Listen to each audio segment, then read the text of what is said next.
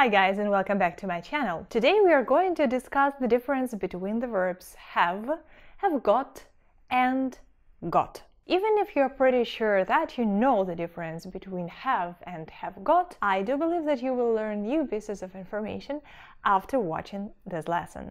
So let's begin. Have and have got. Have means to possess. We use the verb have to speak about things that we possess, to speak about our relationships, characteristics, or illnesses. For instance, we can say, I have a laptop, she has a headache, Alice has an interesting occupation, Tim had a scooter when he lived in Naples. Have got also means to possess something. It is synonymous to the verb to have. We can use it in the same situations in which we can use the verb have, with the only difference. Have got is the synonym of the verb to have, only in the meaning to possess something, or to have a characteristic of something. So we can say, I have got a laptop, or she has got a headache.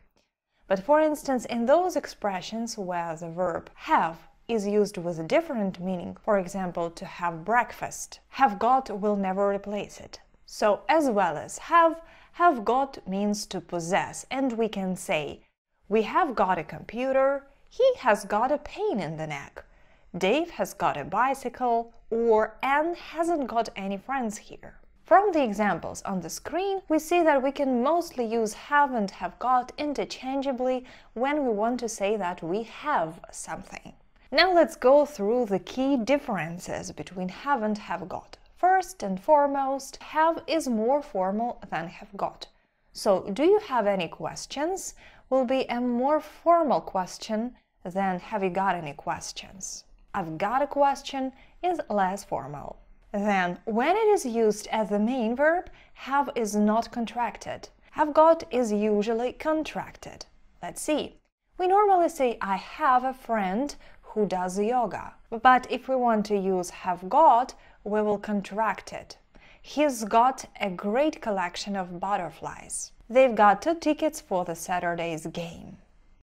Another difference is that have got is only used in the present simple tense. Have can be used in any tense. I have a cat. I have had it for 3 years. I used to have a parrot when I was a teen. However, when I was a child, I wanted to have a dog. In these 3 sentences, have is used in different tenses and in different forms. I have a cat is the present simple tense. I have had it for 3 years is the present perfect tense. I used to have is the past simple tense, but have is used here in the form of the bare infinitive. Remember, used to means I did it in the past. So in the past I had means I used to have. And in the last sentence, have is a full infinitive. I wanted to have. Now, if we take have got, the only thing that we can express with have got is the first idea. I have got a cat. Now I have a cat. The rest of the sentences will be impossible with have got. So you cannot say I have had got, neither can you say I used to have got, nor you can use have got like a full infinitive, I wanted to have got. No, that's incorrect. In the future, have got is also impossible. So we can say Jane says she will have some free time on the weekend, but we cannot say Jane says she will have got some free time. That would be incorrect. The last difference we need to mention is that have got cannot be used in expressions like have breakfast, have a bath, have a drink, have an argument, have a rest, have a nap, have a try, and so on and so forth. Remember, these are all those expressions where the verb have is not used in its traditional sense. In these expressions, it doesn't literally mean to possess. It means to eat, to drink, to be, and so on and so forth. For instance, to have breakfast means to eat your breakfast. To have an argument means to be arguing with somebody, etc. That's why, by the way, we cannot use these expressions in progressive tenses. For instance, we can't say I'm having a cat, but we can say I'm having a bath, or I'm having a cup of coffee. As have is not used in its traditional sense, to possess something, Have and have got in such expressions are not synonyms. Alice is having breakfast now. Usually she has a croissant for breakfast. Marco had an argument with his colleague yesterday. In the first case, have is used in the present progressive tense. Alice is having breakfast now means Alice is eating her breakfast now. Then we have usually she has a croissant for breakfast. We have the present simple tense. Both sentences are okay. Marco had an argument with his colleague yesterday. We use the past simple tense here, so we have the second form of the verb to have had an argument. But neither of these sentences can have got. We cannot say Alice is having got breakfast now, or usually she has got a croissant for breakfast. No. Have something for breakfast means actually not to literally possess it, but to eat it. The situation with Marco is similar. We cannot use have got instead of have, neither in one of these expressions nor in the past simple tense, remember. Have got exists only in the present. Choosing between have and have got, we should not forget about the present perfect tense of the verb to get. Though, as I said, have got originated from present perfect, it should not be confused with the present perfect form of get, which has several different meanings. Get, first of all, means to receive, like in I have got a letter from my friend in Tokyo, or to come to a place, like in I got home late yesterday, or she has got under my skin, or in get down. It also expresses a transition from a different state, like in it was raining so I got wet, or he got dressed, or she got fired. So these are three main things that the verb get can express. Let's compare these examples. He gets lots of letters from his admirers. Usually, right? That's a typical situation he lives in. He got a couple of letters yesterday. A situation in the past. And what do we say in present perfect? He has just got another letter from a fan. Let's drop the word just and the sentence where the verb get is used in present perfect and a sentence with have got in present simple will be the same. So he has got another letter from a fan may mean he has a letter from a fan now, or he has received a letter from a fan. Let's also compare these two examples. I have got home and I have got a home. I have got home means I have arrived home, and I have got a home means I have a home. For those people who use the form gotten, which we'll discuss later, these two sentences may sound very similar. And that may create ambiguity. So what are you talking about? Did you just miss the article, or you do want to say that you have arrived home? When using have got and have, you should be attentive about your auxiliaries. Have and have got behave differently in different types of sentences. Have in have got is an auxiliary verb, while got is a main verb. When you use just the verb have, it's gonna take its own auxiliary depending on the tense you're using. For present simple, for instance, it will be do or does. For present perfect, you'll get another have as an auxiliary. For instance, I have had a great time. Let's compare different sentences with have and have got. I have a new umbrella. In this sentence, have is a main verb. This sentence is in the present simple tense. It's a positive statement. We don't need any auxiliaries. I don't have a raincoat. Now it's a negative statement, and in the present simple tense, we need the auxiliary verb do to add our not to it, because we cannot add not to the notion verb. We need an auxiliary. I don't have a raincoat. This is a negative statement. A general question will sound like, do you have any special clothes for the rainy weather? Do you have? The auxiliary verb do comes to the first place in the sentence. Now let's see what we do with have got. If we need a positive statement, we say I have got a new umbrella. Remember, using contraction is more natural because in speech we usually contract have in have got. So I have got a new umbrella. Have got already has its auxiliary, have. Now, if it's a negative statement, we say I haven't got a raincoat. We connect the not to have. I have not got a raincoat. And in the question, have as an auxiliary verb will come to the first place. Have you got any special clothes for the rainy weather? Got, of course, remains unchanged. This is what you should remember when you build negative statements and questions using have or have got. In have got, have is an auxiliary. With just have, you need to add a different auxiliary. For the present simple tense, is do or does. Remember that, please. Now, what if we want to express our idea in the present perfect tense? First and foremost, we won't be able to do that with have got, because, as we already know, we cannot say I have had got a new job. It's incorrect. So we can only express our ideas in present perfect using the verb have, not have got. So we will say I have had a new job. Now the verb have has its auxiliary for the present perfect tense, which is have, and the verb itself is used in its third form, had. If we want a negative statement, we'll say I haven't had a job. And the question will be, have you had a job? Okay, we've figured out the difference between have and have got, but sometimes you might hear got without have.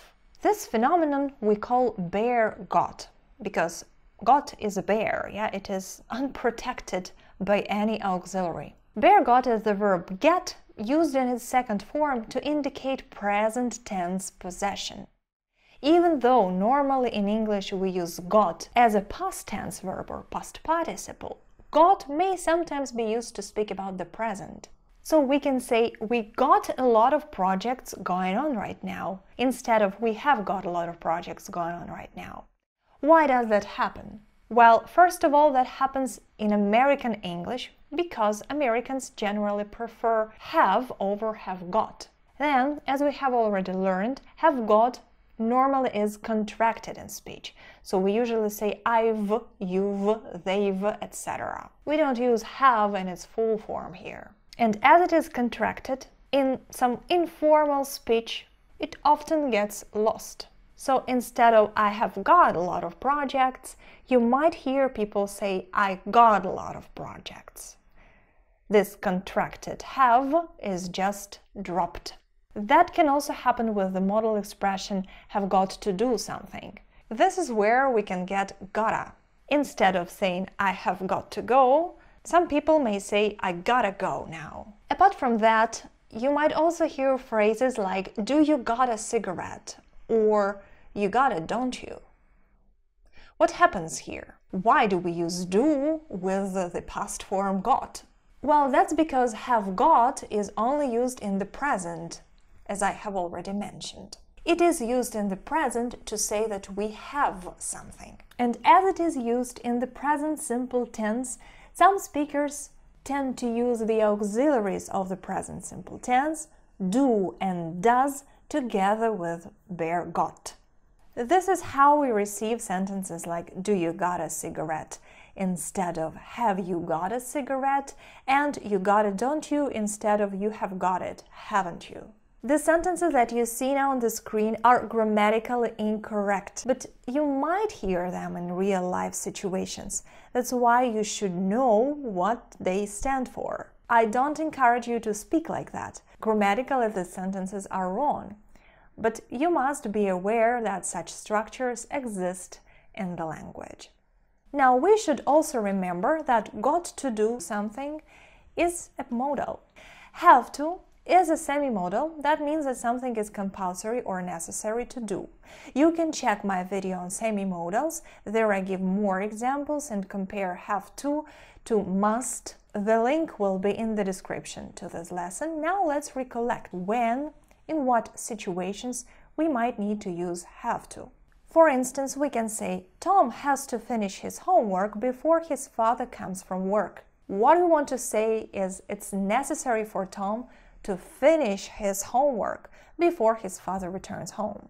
Tom might not want to do it, but he has to. You have to be an EU citizen to live in Spain that long. You have to be an EU citizen. There is no way you can be not an EU citizen and live in Spain. It's necessary for you to have appropriate documents.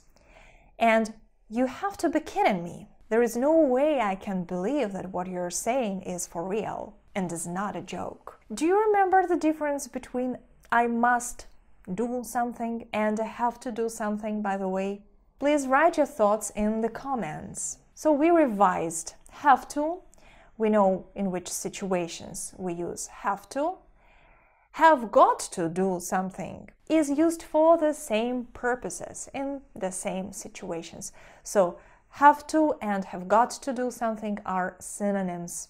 We can say Tom's got to finish his homework before his father comes home from work. You've got to be an EU citizen to live in Spain that long, and you've got to be kidding me. The same rules or differences apply here. Have got is more informal than have to. Have got can only be used in the present simple tense. If you want to express obligation in the future or in the past, you will have to use have to or some other structures. But apart from that, have and have got to do something are synonymous. Now let's talk about the difference between got and gotten. You might have heard that some speakers say gotten instead of got. Gotten is North American past participle of get. When we need to form the present perfect tense of the verb get, in America or in Canada, we are going to say have gotten or has gotten. This is what books say. In reality, you may hear gotten in the USA or in Canada, but I would say that the majority of speakers will find it awkward. Got is more universally accepted. She has got used to having a glass of wine for dinner. Some people might express the same idea using gotten instead of got. They might say, she's gotten used to having a glass of wine for dinner. I heard they've got a new car. Again, some people might say, I heard they've gotten a new car. If you are not sure whether gotten sounds good to you or not, or you want to avoid ambiguity, you can always use the verbs to receive, to arrive, and to become instead of get. You might hear, James has gotten a parcel from home, or James has got a parcel from home. But also, you might hear, James has received a parcel from home. The last sentence is the most formal of these three, but at the same time it is the least ambiguous. We have just gotten home. We have just got home, or we have just arrived home. And they've gotten married, they've got married, or they've become married. It's up to you whether you want to sound more or less formal, or if you don't want to use have got in general, you might use its synonyms. So, to sum up, have and have got are synonyms. Both of them mean to possess. Have got can only be used in the present simple tense and is less formal than have. Thus, we can say that we have a wider range of situations where we will use have and not have got. Another important thing to stress is that have got is only the synonym of the verb to have when we speak about possessions, when we speak about having something, whether it is an object, a person, or an illness. When have is used in other expressions where it doesn't mean to possess, have got cannot be used as its synonym. We can say I have breakfast, but not I have got breakfast. This is all for today. I hope this video was useful. Subscribe to my channel not to miss other lessons, and see you in the next video.